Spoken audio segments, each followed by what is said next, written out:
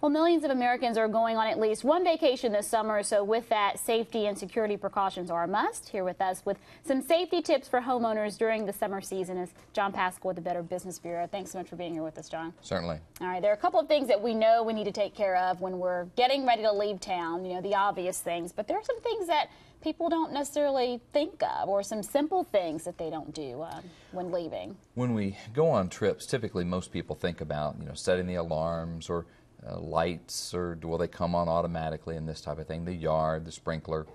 But a lot of times we don't think about making sure that our homes are locked and secure if we're going to be away for 5 minutes, 10 minutes, an hour, going to the store. It's not something that we often think about. Some people do it automatically, but it is something that we need to be careful about.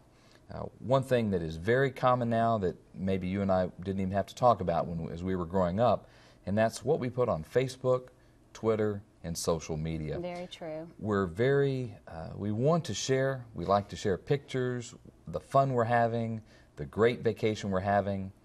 Not everybody that's on Facebook and Twitter wants or has our best interest at heart. It is very easy for burglars or other people to realize, well, they're not in Texas. You're not home. They'll be gone for a week.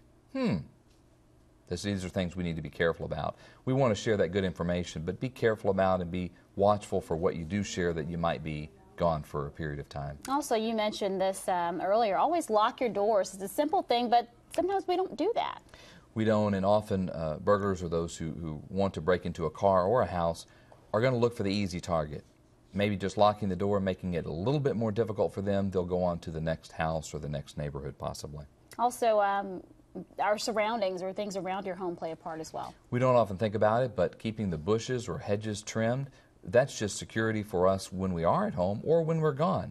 Those are things that if they're not kept trimmed are places where burglars can hide or conceal themselves. And a major one, John, was the alarms. I mean, make sure that those are working, right? Certainly. Check those out. Have your alarm company maybe come out and check those. And then, make sure that they're in good working order. The smoke alarms and the carbon monoxide, those are just great things to have in the home, whether you're there or not, to make sure those fumes and gases don't build up, or that if there is a break-in, that the alarm company is notified. All right, thanks, John. Some easy tips and some good tips and very easy to do. Right. We appreciate it. And for more information on the tips that John mentioned, you can go to the BBB's website, and the information is there on your screen. Stay with us. We're back in a moment.